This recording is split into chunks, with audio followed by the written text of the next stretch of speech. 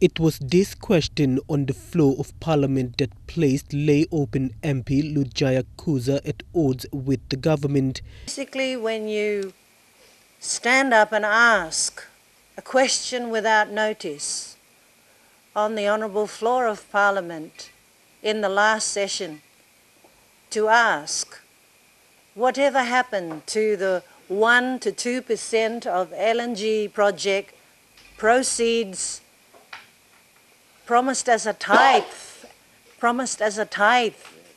to the God of Israel, in whom this country is in covenant with. Instead, on Wednesday this week, she was given the second from the People's National Congress Party. Kouza, on several occasions as the then Community Development Minister, queried whether proceeds were already in the Kumul Church Trust Fund. Several MPs have come out in support of her boldness and condemned the manner of her sacking.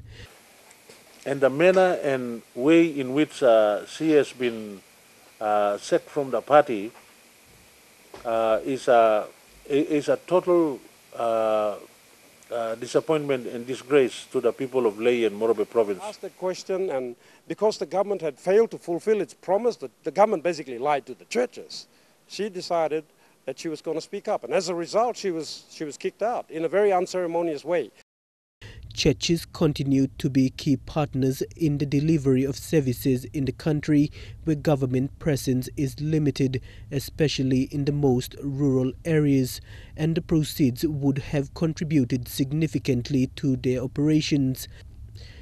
Northern Governor Gary Juffa has joined his colleague in calling on the government to honor its commitment.